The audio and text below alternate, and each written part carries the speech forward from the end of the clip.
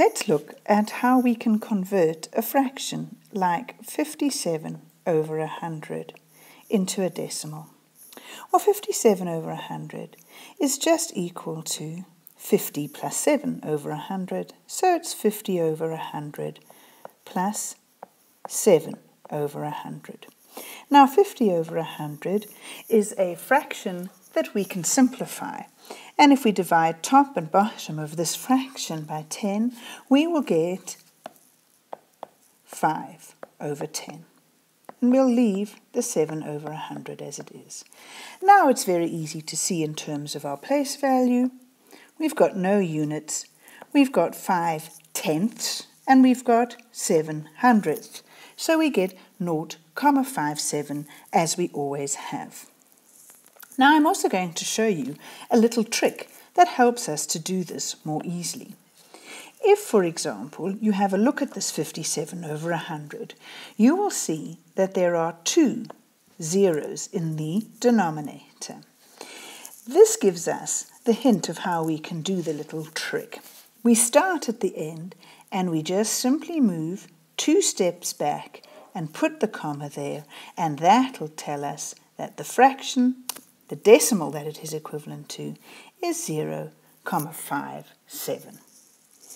Let's do another example using both the trick, but first we will do the more explaining way.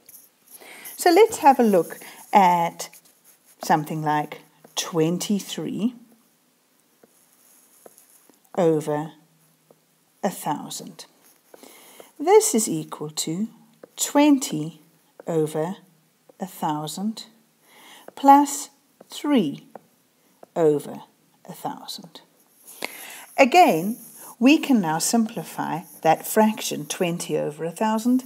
In this case, we can divide top and bottom of the fraction by 10, and that will give us 2 over 100. And this tells us what our decimal will be. 23 over 1,000 has got 2 hundredths in it, 200ths in it, and 3 thousandths in it, which means that when we write it as a decimal, it will be 0, hang on. There's no tenths, so we need to put a 0 in the tenths place, and then a 2 in the hundredths place, and a 3 in the thousandths place. We can use our same little trick. Have a look here. 1, 2, 3 zeros. So the little trick that we can use is to say we go from here 1, 2, 3 steps back and put the comma. Now there's a gap, so we need to fill in a 0 in the gap, and so using our little trick we get exactly the same answer, 0,023. Okay, so let's just do a couple more examples so we make sure that we've got it. If we wanted to write 123 over 1,000 as a decimal, well, let's just use our little trick. We have 1, 2, 3 zeros, and so we can go 1, 2, 3 steps back, put in our comma, and as a decimal it is 0,123. Or if we had something like 5 over 1,000, well, we know what that should look like. It should be 0,005 because we just have a 5 in the thousandth place. But let's see how our little trick would do it. Our trick would tell us 1, 2, 3 zeros. So what we need to do is start at the 5 and go 1, 2, 3 steps back and put the comma in. They're gaps, so we must put 0 in the gaps, and what we'll get is 0,005. If we have something like 62 and 37 thousandths, well, we know that we have the 62 before the comma. Now we've just got to figure out what we do after the comma. Well, 1, 2, 3 zeros, and so we know that we have to go 1, 2, 3 steps back before we put the comma, and we have to have a 0 in the space, so we know it will be 62,037. Let's have a look at going in the other direction. So, if we had 0,056, what would that be if we needed to write that as a fraction? Well, we know our place value, that what we have here is we've got nothing in the units, nothing in the tenths space, we have 5 in the hundredths space, and 6 in the thousandths space. So, we can write that we have 5 of the hundredths, and we have 6 of the thousandths. Now we need to make that into a single fraction.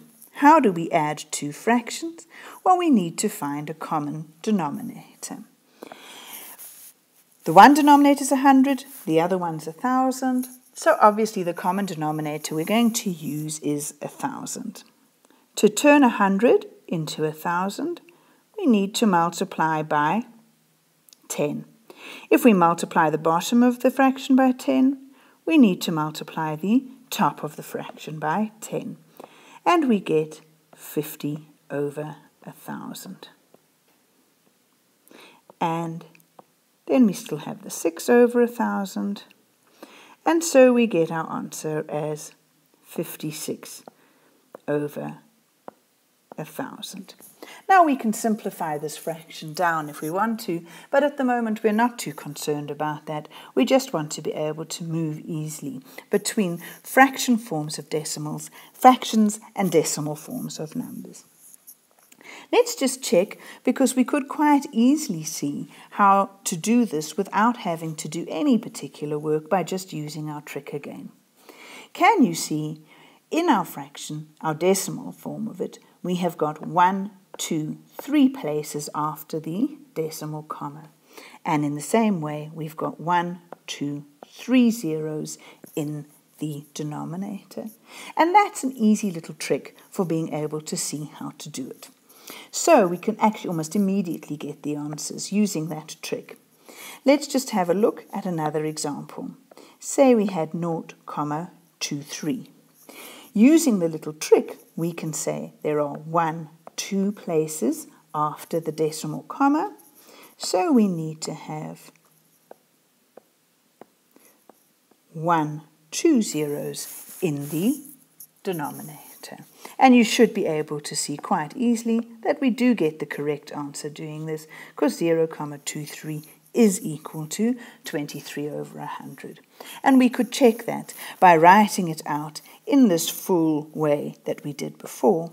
But we need to be quick about this, and so we're going to use the little trick just to help us convert between decimals and fraction forms.